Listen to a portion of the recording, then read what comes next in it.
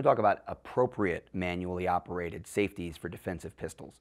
Now, when we talk about choosing a gun at this point in the evolution of defensive firearms, we recommend that you have a firearm that does not have any manually operated external safeties that require actions that are not already inherent in the process of defending yourself with a firearm, i.e. shooting the bad guy or presenting from the holster. Now, when we look at something like the Springfield XD, that cumbersome phrase gets really simple.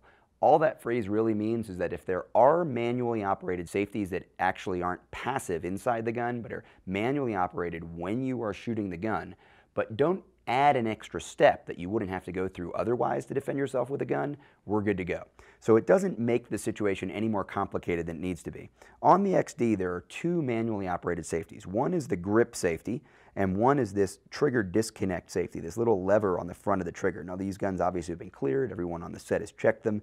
And I'm just going to push in on that little lever, and you'll see it just move out of the way a little bit. Okay, a little better angle for that camera, and you'll be able to see that when I push that lever, it gets out of the way, and I haven't started to press the trigger yet. I've just made it so that the trigger can be pulled. And if I put my finger behind that lever and try to pull the trigger, it doesn't go anywhere. Even if I were to pull the trigger and not have this grip safety depressed, then the gun wouldn't go off either.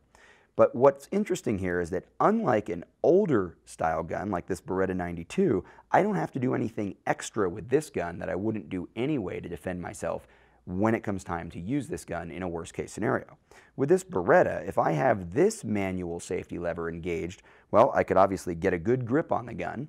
I could touch the trigger and press the trigger, but nothing's happening here. Nothing's happening here because I haven't gone through the extra step to use my thumb to push this lever forward and actually make it so that the trigger and the hammer are actually connected. So again, these guns have all been checked, but it's easy enough. I have this one in my hand. We'll take a look at it again. No magazine, nothing in the chamber. And what you'll see is that when I decock the gun and have the safety on, again, I pull the trigger, nothing happens. When I take the extra effort to sweep that safety forward, now when I pull the trigger, you see this hammer starts to move back, and we could go through the process of firing the gun. With the XD, when I grip the gun, I deactivate that grip safety, and when I touch the trigger and begin to press, I deactivate that trigger block lever. So now I've not had to do anything extra. The gun is very safe. If something gets in on the trigger and presses on it, it's not going to go off even if I get full purchase. Obviously, even if I have a grip on the gun and I were to get startled and my fingers slip down and catch the edge of the trigger but not engage it fully, the trigger's not going to move because of the trigger block safety. If someone were to grab the gun and try to make it go off and they reached in and just hit the edge of the trigger, it wouldn't go off. And if I let go of the gun, the grip safety would become undepressed and it would actually engage again, and the gun's not going to go off.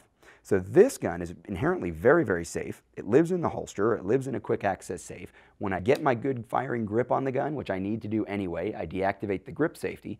And when I start to engage the trigger, when I've decided to shoot, that's when I'm going to be disengaging that trigger block lever. So the trigger block lever, remember, it's going to stay engaged until you're just about out in your shooting position, even if that's a retention shooting position. You don't put your finger on the trigger until you're ready to shoot. That's when you deactivate that trigger block safety lever. These two safeties are manually operated. It'd be disingenuous to say that they weren't. They have to have operation from you. They're not inherent inside the gun.